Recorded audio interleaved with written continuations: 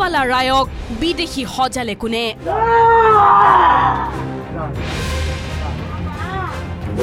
এনআৰচিত নাম নথকা অন্নবালা বিদেশী হল কেনেকৈ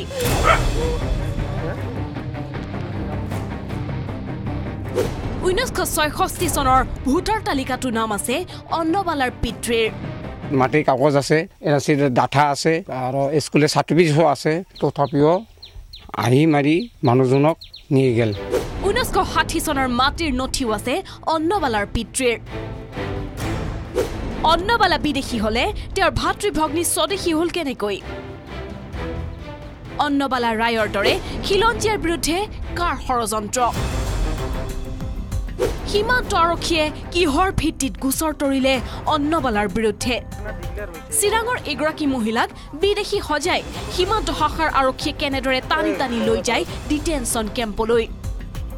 ভাৰতীয় নাগৰিকত্ব প্ৰমাণৰ সকলো নথিপত্ৰ আছে কাজল গাঁৱৰ পূব এংকৰবাৰীৰ অন্নবালা ৰায়ৰ তাৰ পিছতো অজ্ঞতাৰ বাবে বিদেশী ন্যায়াধিকৰণৰ একপক্ষীয় ৰায়ৰ বলি হ'ব লগা হয় মহিলাগৰাকী ভাৰতীয় নাগৰিকত্ব প্ৰমাণৰ বাবে যিখিনি যাৱতীয় নথিপত্ৰ লাগে তেওঁক যোগাৰ কৰি অনাৰ কাৰণে আমি কৈছিলোঁ কিন্তু তৎসত্ত্বেও তেওঁ যদিও 2-3 বাৰ আহিছিল কোনো যাৱতীয় নথিপত্ৰ নোহোৱাকৈ আহিছিল বহুত ভিতৰুৱা অঞ্চলত আছিল গতিকে তেওঁৰ লগত কমিউনিকেট কৰিব পৰা নগল আৰু তেওঁ নিজেও আমাৰ লগত কোনো ধৰণৰ কমিউনিকেট কৰাৰ যত্নবান নহল আৰু তেনেকৈ মহামান্য আমাৰ ফৰেনাৰ্ছ ট্ৰাইব্যুনেলে তেওঁক বিদেশী হিচাপে ডিক্লেয়াৰ কৰিছে আসলতে তেওঁৰ সম্পূৰ্ণ অজ্ঞতাৰ কাৰণে এই ধৰণৰ ঘটনাটো হৈছে ইয়াত আইনগত ফালৰ পৰা কোনো ধৰণৰ লেপছ হোৱা নাই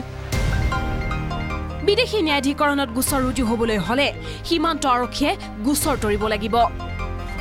এই অন্নবালা ৰায়ৰ ভাৰতীয় নাগৰিকত্বৰ প্ৰামাণিক সকলো নথি থকাৰ পিছতো সীমান্ত আৰক্ষীৰ কোন বিষয়ে তৰিলে গোচৰ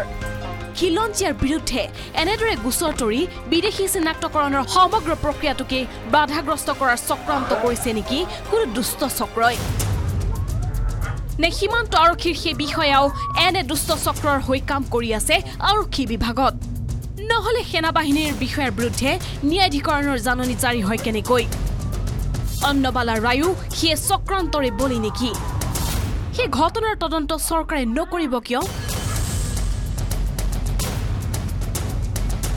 বঙাইগাঁৱৰ পৰা Upananda Sharma news 18 Assam north east